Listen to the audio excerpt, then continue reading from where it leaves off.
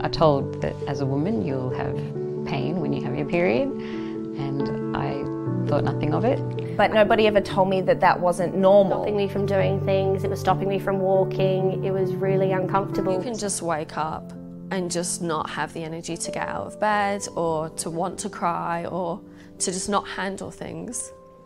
I'm just trapped. I feel like a prisoner in my own body. It is a mystifying disease which can often take nearly a decade to diagnose, leaving its sufferers in excruciating and inexplicable pain, and is the #1 leading cause of infertility in women at their peak reproductive years. It is so hard to diagnose that it takes surgery to be sure. This mystifying disease is known as endometriosis. Endo means inside, metri means uterus, and osis means disease. It affects 1 in every 10 women aged 15 to 44 with no known cause or preventable cure. Endometriosis is chronic, which causes women to face extreme pelvic pain that worsens during menstruation, causes excessive bleeding, and pain that stops them from even doing normal activities such as walking. The pain is a result of uterine tissue, that is, tissue which is normally only found within the lining of the uterus, accumulating in other places in the body as well. Then, when the body sheds its uterine tissue each menstrual cycle, this extra tissue has nowhere to escape, leaving painful cysts and scar tissue between organs, and in some cases even fusing them together. Lesions can be found on the ovaries, fallopian tubes, bladder, bowel, and other organs inside the pelvic cavity. The surrounding tissue can also become irritated and form scar adhesions that binds organs together. The condition has no pathological cause. We understand the reason for its symptoms, being caused by endometrial tissue appearing on the ovaries or fallopian tubes. However, its inherent cause is still unknown.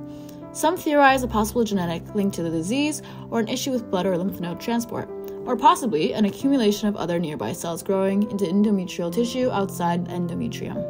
Although several screening methods have been proposed and tested, none are completely accurate in identifying affected individuals. Some of the tools that are used for diagnosing endometriosis include physical examinations, imaging techniques like ultrasound or CT, through a bimanual exam, or laparoscopy.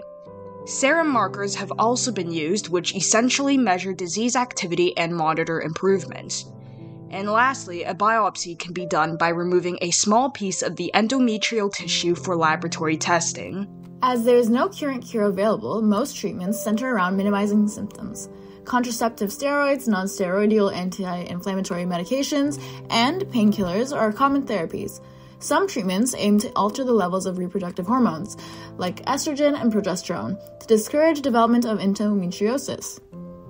Examples include the combined oral contraceptive pill, progestins, and GnRH analogs. However, these might not be helpful for women who want to get pregnant because they affect ovulation. Some might consider surgery to remove lesions, adhesions, and scar tissues, but the success rate may vary. Some of the lesions may also recur, and some pelvic abnormalities can further contribute to the chronic pelvic pain. Treatments for endometriosis-related fertility include surgical removal of tissue, ovarian stimulation, and in vitro fertilization, otherwise known as IVF. While it may seem like there's little hope, scientists have developed a new nanotechnology approach called magnetic hypothermia to remove the lesions from endometriosis. Led by Ole Tarantula of the Oregon State University College of Pharmacy, this research involves magnetic nanoparticles that are as small as 1/1,000,000th of a meter. The study showed that when the nanoparticles were injected intravenously, they accumulated in the lesions, making them easier to see using imaging techniques such as MRI.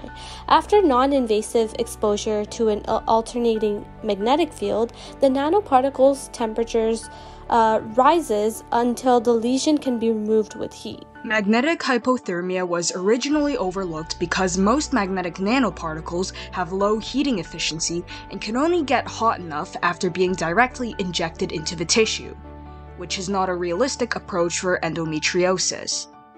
However, the researchers overcame this challenge by developing hexagonal-shaped nanoparticles that have more than 6 times the heating efficiency of conventional spherical nanoparticles when subjected to an alternating magnetic field.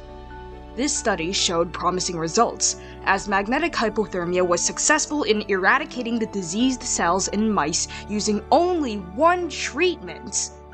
This approach is non-invasive, can be done without surgery, and is effective at identifying and removing lesions with little chance of recurrence.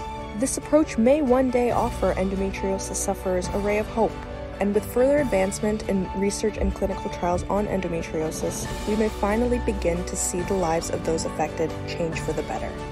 New technologies and treatments, such as the one we've talked about, are coming about at a rapid pace, and with each new advancement, we get closer and closer to finding a cure. While we wait, we are to listen to those who are affected, hear their stories, validate, uplift, and support each other, and most importantly, express compassion and empathy in how we treat women in healthcare.